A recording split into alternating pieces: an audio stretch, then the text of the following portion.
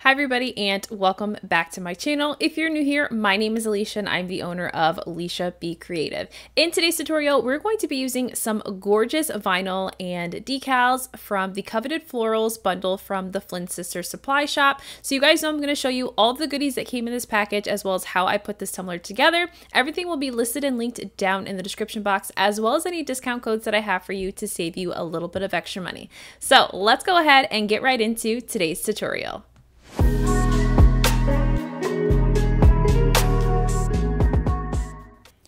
Okay, so the first thing I wanted to be able to show you guys is this absolutely beautiful vinyl from Flynn Sisters supply shop. So this is the Coveted Florals bundle. It comes with a pack of 10 vinyl sheets as well as a decal sheet, which I just showed you. They are printed on a white backing, so they're perfect for dark colored tumblers. And these are all of the absolutely gorgeous vinyls. They're all floral related. They like scream Jessica Flynn. She did an amazing job with this vinyl pack. I cannot wait to get into using all of these, but I am going to show you how I put together, of course, the tumbler for today using the Empower vinyl and matching decal.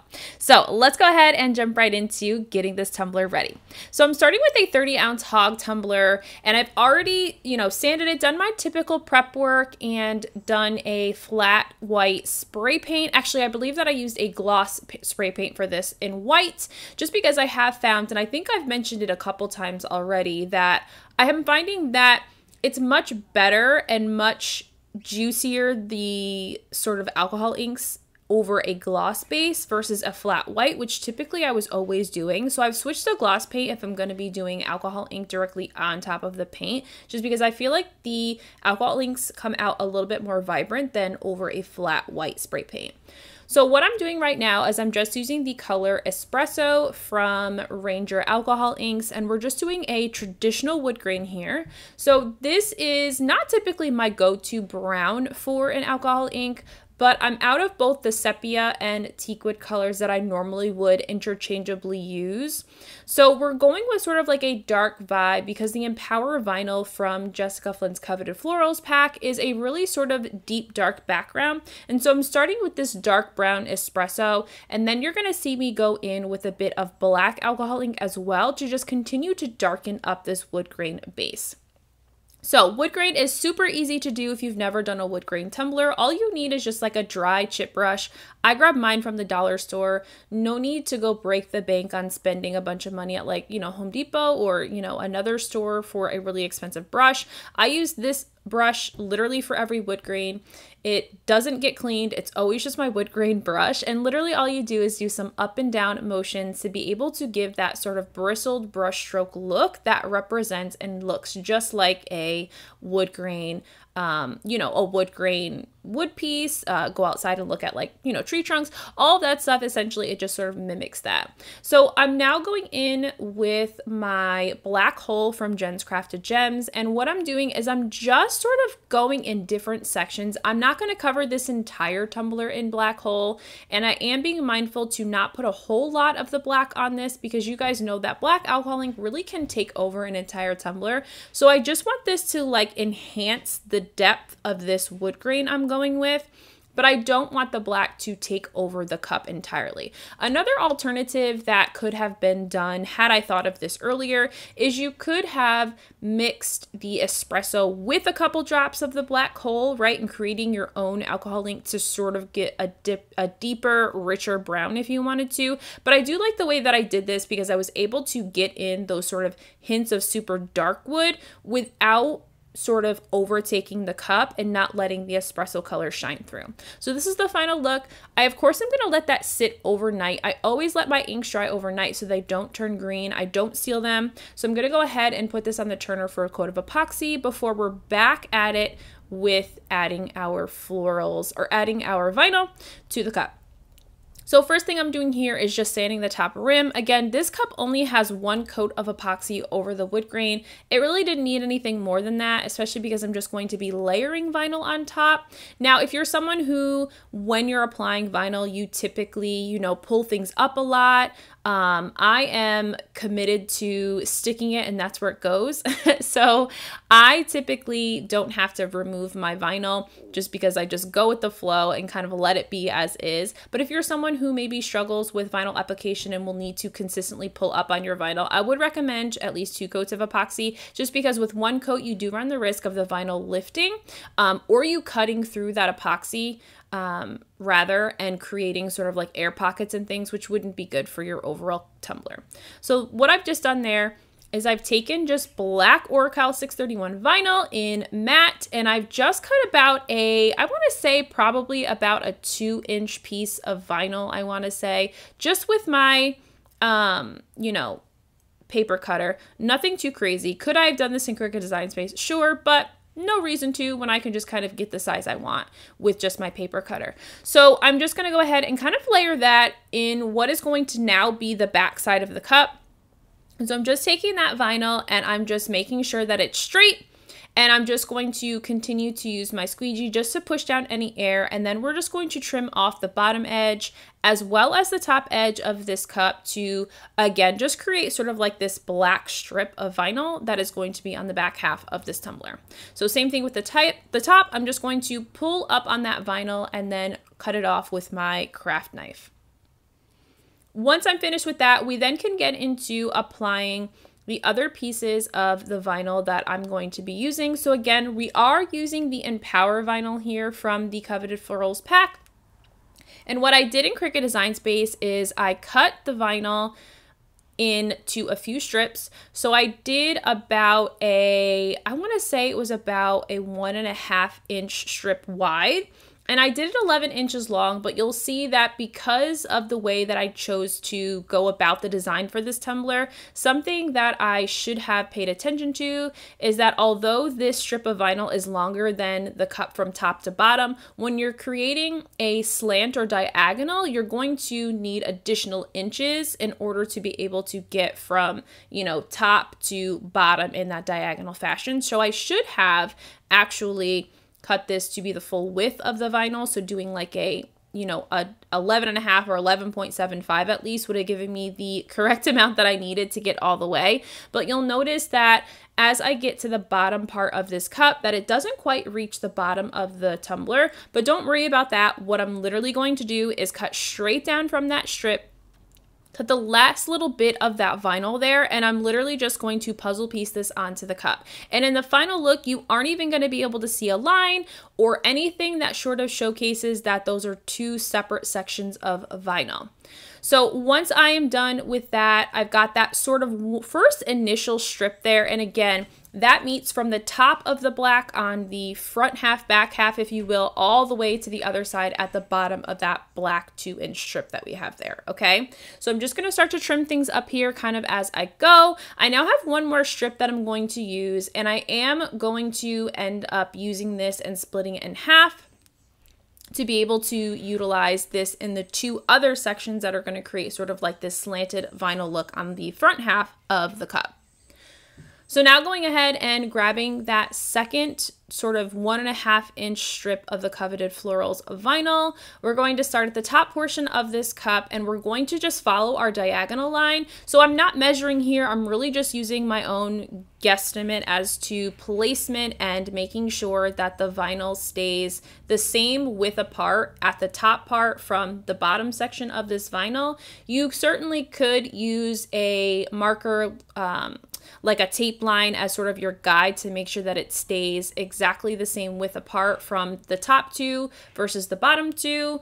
I'm just going through it. I'm just guesstimating, sort of just going with the flow. This is kind of how I create, because this is, again, as I've showed many times before, I feel like on my channel, I knew what I wanted to use. I knew the elements that I wanted to be part of this tumbler. However, I didn't necessarily have an exact design idea going into this cup. So this is just sort of how I work with cups a lot of times, especially when I'm using, you know, different products. So I might have sort of a palette idea, if that makes sense, but sort of what the cup looks like is just sort of evolving as I continue to work on it.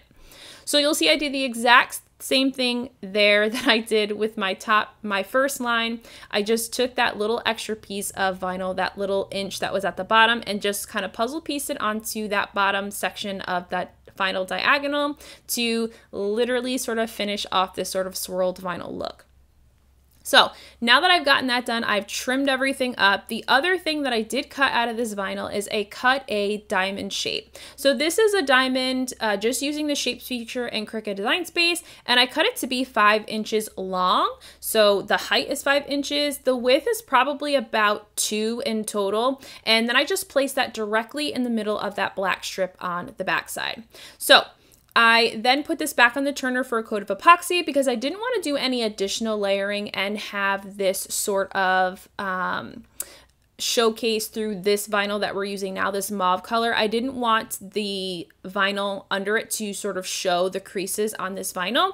So I made sure to do a coat of epoxy in between, and then we're back at this tumbler again. I cut the same size diamond out of this mauve colored vinyl, which I'll list down in the description box. I got it a long time ago with a bunch of other colors. And then I just cut a bunch of you know, vinyl strips. So same thing that I would have done, of course, for just vinyl striping anything. I always have sort of these extra pieces all over my craft space in my scraps bin, of course. I always have like extras, and so I just took this color because it was the perfect match to the florals on this vinyl. I was having a super hard time. I was getting a little discouraged and worried that I wasn't going to be able to find a vinyl to match, and lo and behold, that scraps bin came into handy, or came in and really helped out in this, because I definitely did not think I had a color to match. All of the vinyl I kept pulling out just didn't match the florals, didn't match anything that was happening, the colors in the vinyl. And so I was getting discouraged and thinking that I was going to have to, you know, kind of forego my idea. But thankfully I was able to find this in my scrap bin and be able to put it to good use. So I'm just lining each of the striped, or each of the diagonal sections of the Coveted florals with this mauve color just on the top line only. We're going to follow the bottom line of the vinyl with a section of just black washi tape in the same width here. I believe that these vinyl stripes are like 11.5 by probably, I'm going to say maybe 0.10 in like the width of them. It's typically what I gravitate towards when I'm doing vinyl striping in general. So now that we have the mauve color on there, we're going to go ahead and get the black washi tape on here. So this is just my go-to. Again, my washi tape is literally what I utilize all of the time when it comes to, you know, my vinyl striping. Usually this color, of course, the mauve color that I'm currently working on to outline the black section on the front half of the cup, of course, was not part of a washi tape that I had. So I'm going to do the same thing with the mauve color on the front side, well, the back side. This is really the back of the cup. So originally this had been the front of the tumbler, and then I kind of changed my mind because I really wanted to use the decal that goes with this vinyl, but I knew that it would look too busy if I placed it directly on the diamond on this part of the cup. So I swapped and kind of switched ideas last minute and made what is the front now the front, which was originally going to be the back. Anyway, back to what I'm doing. So I'm just going to continue to finish just lining this up. Normally this is something I'd speed up, but I feel like I keep speeding up these sections of my video, and I feel like you guys are missing this kind of content and it might be helpful for you. So let me know if this is something that you enjoy seeing, or if you would prefer that I just continue to speed through these sections so that it doesn't take so long to get to the next clips. I always feel like it's a little self-explanatory, but I always have to be mindful and think about not everybody has been making cups for as long as I have. And that sometimes, you know, really showing the real life process of creating the cup from start to finish, including the decal process, is probably going to be helpful. So let me know what you guys think of that in the comments for sure. But I'm just going to finish up this middle section here. Again, all I did was outline with that mauve color the black section to really just kind of make that black strip really pop. And then we're going to go back in with the black washi tape. And again, the black washi tape is just going to be the line to line the vinyl, the diagonal strips of the Coveted florals vinyl on the bottom half of it. So it's got the mauve strip up top and then a black strip of vinyl on the bottom half of that vinyl. So again, this was a cup that just continued to kind of evolve as I was going through it. It wasn't something that I had like an original idea as to what it was going to look like. I just knew that these dark florals, this Empower vinyl, and the decal matched really well with just like a dark vibe, I felt like. It's still super gorgeous, and I wouldn't say that this is like a dark florals as far as like, you know, it being like dark, I don't know, like dark gothic vibes. I don't get that from this cup. This is definitely just like a very like chic, like clean look. And believe it or not, I don't have one speck of glitter on this entire cup, which is pretty shocking for me because usually I have to put at least a little bit of shimmer. But I decided that this cup just didn't need it. It was beautiful in its own right, and so I'm happy that I kept it the way it was and didn't add like even a glitter fine mica, because I feel like this just is so simple but so gorgeous and so unique that it just didn't need that sparkle. So now we're going to go ahead and apply our decal. So again, these are white backed decals, so you can apply them to very dark bases without having to worry about, you know, the decal sort of completely disappearing when you apply it to a dark base.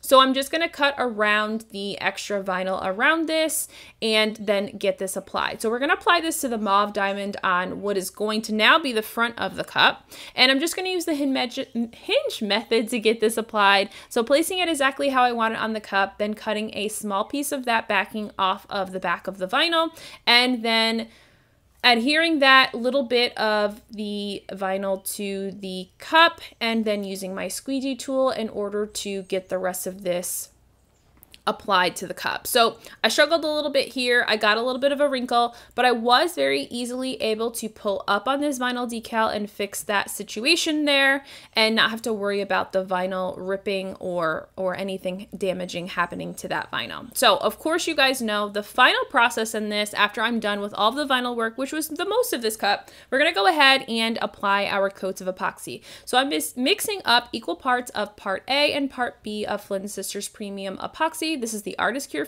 formula.